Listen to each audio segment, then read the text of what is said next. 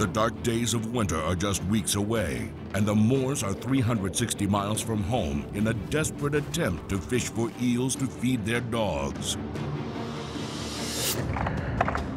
They have to cut holes in exactly the right spot to catch them, but the ice in the best area of the river is too thick. Come on, damn it! That's gonna be a real pain in the ass.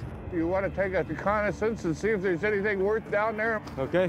Sam is looking for thinner ice. Might be able to get something like right out here. But moving even a few feet could mean they'll miss the eels as they swim past.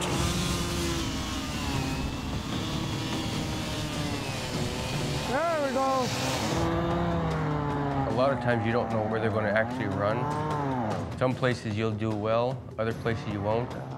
Kind of worried that we might be too far from shore.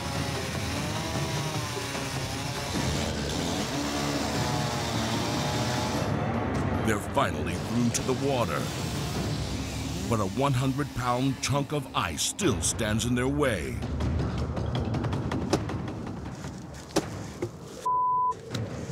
Oh, it moved.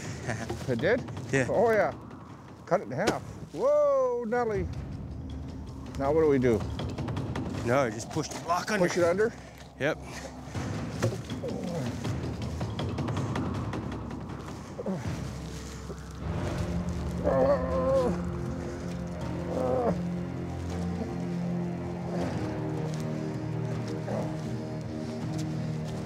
Is it going?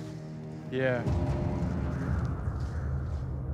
With the hole open, Sam tests the water to make sure it's deep enough for their 6-foot poles. Usually they're not this big. Check the depth, find out how thick that ice is. And the news isn't good. About 8 feet. This is horrible. Our dip needs to be shorter.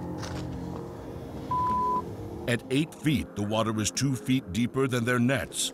Even if they are in the right spot, they might not be able to reach the eels. Our dip nets are only 6 feet, and the lamprey sometimes they run right on the bottom so they can go on underneath our nets, you know. I just really hope we don't miss them.